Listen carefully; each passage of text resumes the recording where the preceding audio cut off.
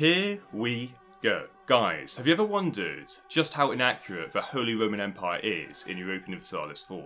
Well, today's your lucky day. I've been holding off doing this region for a long time now, just given its complexity. But after doing a Rocky 2.0, I thought I'd delve into the Border Gore-ish HRE. After investigating this region, it was an absolute nightmare. So I think I need to give you guys a warning, and make sure you don't go into shock at just how inaccurate the HRE is. Now, the HRE had been updated a few years ago with the Emperor update, so I thought it couldn't be that bad. But guys, I was completely wrong. It's horrendous, it's a nightmare, and is perhaps the most inaccurate place within Europa Universalis 4. Now let's get one thing straight here. I can't blame Paradox for not making this place historically accurate, and it is perhaps the most challenging and tough places to make historically accurate, and Paradox needed to prioritise gameplay over historical accuracy, especially when you consider this region. If you want to play a more accurate HRE, you can always just hop on Voltaire's Nightmare, but your computer might have an absolute breakdown like mine did, and I don't want to see your computer melt due to the provinces added into the game. However, having said all this, without Paradox being too historically accurate, there are still a few things you can add in to make the gameplay better and make it more historically accurate, which I want to discuss in this video. Given the absolute scale of the HRE, I'm also only going to focus on the most played countries, which I'm sure you're most interested in. And to be honest with you, besides me going, oh, that border's inaccurate, and oh, and that border's inaccurate, oh, and that one's inaccurate as well, which isn't very interesting, I want to give you an interesting video that has a lot of detail overall, and so you learn a bit about the region at this time. Now, I need to make sure Ulm is historically accurate in EU4, so I'm going to save you the trouble and fly to Ulm myself if we get to 100,000 subscribers. So if you want to see that happen, make sure to subscribe. Also, make sure to like the video if you want a part 2, as this gives me an indication of how much interest there is in this region. We are first going to talk about the historical inaccuracy of the most played nation, the HRE, which is, of course, Austria. I personally am partly Austrian, so this nation really piqued my interest.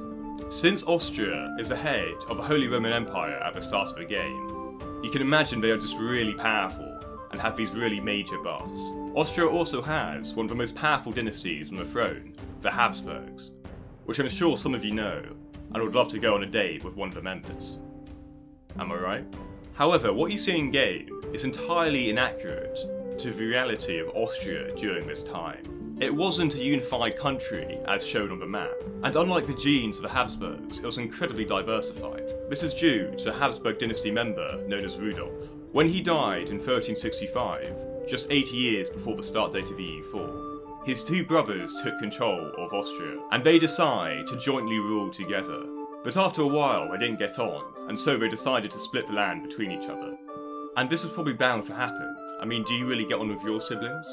Between 1365 and 1444, which is the start date of EU4, the inheritance of the Austrian land was rather confusing. As time went on, it even split up further, but we'll discuss what it should look like at the start date of EU4. And to be honest with you, it's much more messy than you see in game, and entirely inaccurate. Now, take a deep breath, let's explain it. At the start of the game, Austria should be split up into 4 nations. We firstly have Austria in the north of the country, which is controlled by Ladislaus. As far as I'm aware, I don't think I actually see him at the start of the game, but I think he comes in a bit later. Slightly below Austria we have Styria, which is controlled by Frederick III, and he is Holy Roman Emperor, and the EU4 Austrian starting leader. Then we have Tyrol, which is controlled by Sigismund the Rich in Coin, and that is in the western part of Austria. Finally, we have Albert VI, who should control Inner Austria, and he was the brother of Frederick III. In terms of how these nations should interact with one another, Inner Austria and Austria should be vassals of Styria, and Tyrol should have an alliance with Styria. Now, as much as this is really interesting, I can kind of understand why Paradox wouldn't want to add this in game. And of course, there might be some sort of balancing issues. It's also quite confusing, and you can understand why Paradox didn't want Austria to be represented in this way. Just delving into a bit of Austrian history after the start date of EU4, we also have this interesting power struggle between Frederick III and Ulrich of Scilly over the control of Ladislaus and Austria. So maybe somehow this could be added into EU4 to make the game more interesting, as well as more historically accurate. But yeah, let me know what you guys think in the comments. Should anything I say here be added into the game? The The next major HRE nation I want to talk about is Bohemia, which of course is very relevant in EU4. Historically, Bohemia was in chaos at the start of the game, and I personally have to say, Paradox have represented this chaos really well in Bohemia. A few years before the start date of EU4, the Bohemian king Albert died, and the Czech nobility did not accept Albert's son as their new king, which is why we have this weird situation in game where Bohemia has no king. Now interestingly, Bohemia was an elective monarchy during this time, so being the son of the previous king did not give you the automatic right to become king of Bohemia, and the kings had to make deals with the Czech nobility in order for their son to become king upon his death. So maybe it's something Paradox could add in, rather than having the government type it has now, which is not historically accurate. Or they could even make a new government type and have some sort of Bohemian elective monarchy, which I'm sure people would love. In terms of map accuracy, Bohemia has far more vassals than what is represented in game. And this other map gives you a good representation of just how many vassals Bohemia had. This map also shows Moravia being a subject of Bohemia and being a different entity to Bohemia. And this is actually very historically accurate, and Moravia should be a vassal of Bohemia in game. Moravia even had a different title for its leader, and this is called the Margrave of Moravia, and it was actually given to Ladislaus in 1440, and he only became king of Bohemia in 1453. So you can clearly see there's two different entities here, and therefore they should be represented differently in game. But then again, it's quite politically complicated, and I'm not sure how they do it exactly. The title, Margrave of Moravia, was eventually united with the title King of Bohemia in 1611. I just think it's important to note, Moravia had its own different interests, and you could probably add it in game somehow. But given the political situation, I understand how it might be difficult to implement. But what do you guys think though? Should this Austrian king be given Austria as well as Moravia? Or is it just too confusing and complicated? Let me know in the comments, as I always love to hear what you guys have to say. Next, I want to talk about Brandenburg and Saxony together. Now I firstly want to say, to make the borders historically accurate in game is a really impossible task, and we can see it just from this map here. But there still are a few things I would suggest Paradox does, in order for the game to be more fun and historically accurate. In EU4, Rupin is a releasable nation for Brandenburg, but actually, historically, if you look into it, Rupin is a HRE prince of a time, and is independent from Brandenburg. Therefore, Rupin should be an EU4 starting nation, and not a releasable tag for Brandenburg. To be honest with you, after this, I'm not sure how much Paradox could do. Looking into Saxony, there are at least 5 HRE princes within its borders, such as Vogtland and Dresden. Can you imagine 6 OPMs in the middle of Saxony? It's just not viable and possible.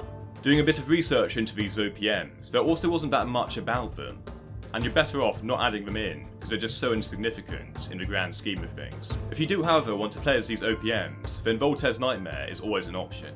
So sadly though, besides releasing Rupin as its own starting nation, there's nothing else I would suggest Paradox do, and it's simply too difficult to add anything else in. But I'm all ears if you guys have some suggestions in the comments. So those 4 HRE nations I've discussed are probably the most played and most interesting for people who play EU4. And I'm sure most of you are interested in that, rather than just some random one province minors that have no historical flavour in the grand scheme of things. Just showing a comparison of a HRE in EU4 and a more accurate representation of a HRE in this map.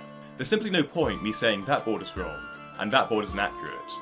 And you can clearly see for yourself, it just wouldn't be interesting to add some of these one province minors that were historically there.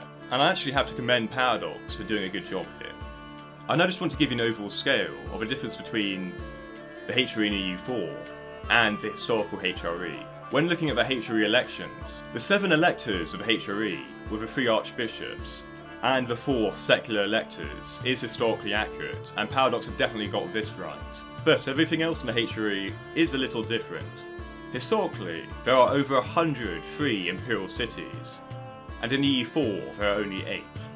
Historically, you can have between 200 and 300 states in the Holy Roman Empire, and in EU4 there are only 71. The truth is, there's no way Paradox could add all this in without having some major balancing issues. I also think there's no point me going through 200 states that paradox haven't added in. It just wouldn't be an interesting video, and I'm sure most of you would click off and get bored.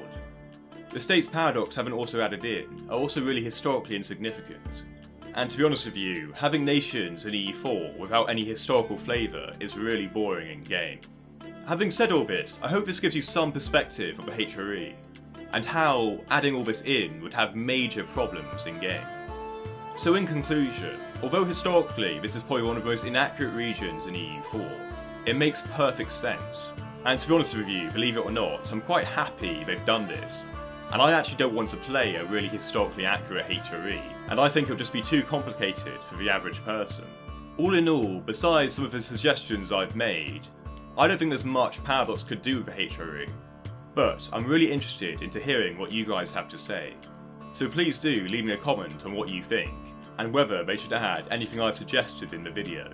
If you're watching near the upload time, I'll be streaming on Twitch, so if you have any questions about the HRE you can ask me over there. And I'd like to shout out our patrons, Jodo52, Henriki, Flyerton and Kargon. Thank you guys for watching, and I hope to see you next time.